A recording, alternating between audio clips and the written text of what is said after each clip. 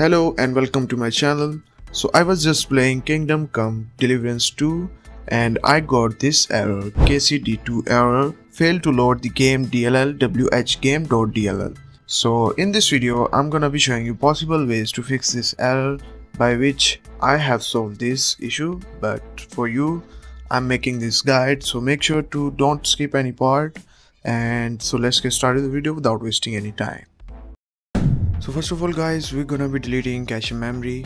So in order to open it, right click on the start button and click on run, or press on your keyboard Windows plus R button together.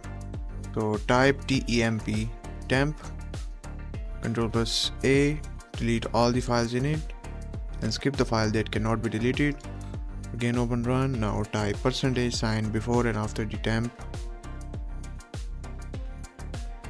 Also delete all the files in it.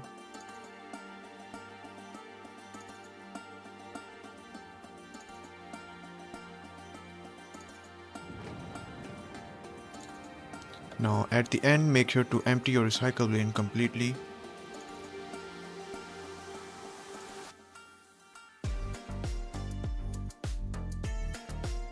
As you guys can see, I have freed about 11 to 12 GB of cache memory or trash files in my computer. So this will help you to fix the problem. After that, there is a link given in the description for this fix pack 2025. Make sure to download it from my website, and there will be some ads on my website. Make sure to close all the pop-ups ads which opens in the new tab, and the download link will be open on the same page. After downloading it, open this pack. You will see 4 files in it. Open up this DirectX installer from Microsoft. This will update your DirectX version to the latest version if it requires an update. Uncheck this box. While it's updating, go back and open this in Hibernate in Windows and disable this Hibernate.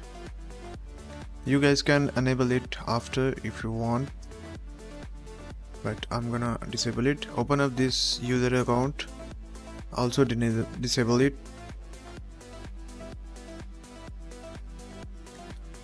And it says you have to restart your PC, so we will restart after.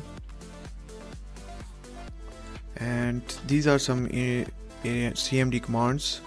DirectX is updated, close it.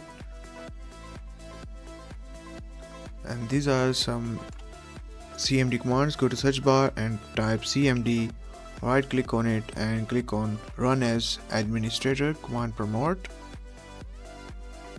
Now you guys have to copy this first command, Control plus C to copy it and paste in here, Control plus V to paste, and press enter, and you will see ultimate performance is activated.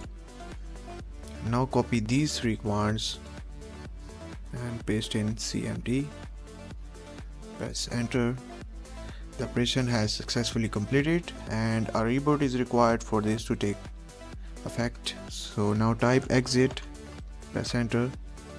Now we're gonna restart our PC and I'll back after the restarting.